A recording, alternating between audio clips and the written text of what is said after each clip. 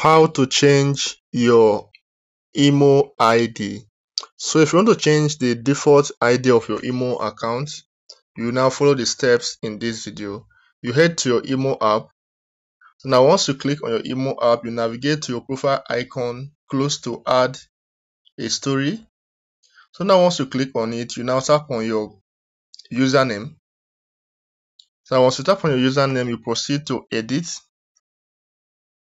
So now once you click on edit, you now see the third option, which is IMO ID. So now at this point, you now click on change IMO ID. So right now there's an indication that it must be from 8 to 20 character. So now let's use something like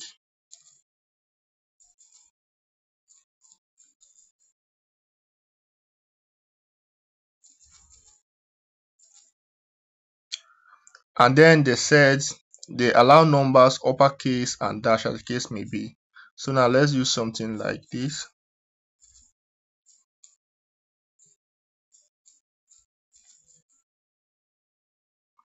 So right now, once you're done doing that, you proceed and you click on save.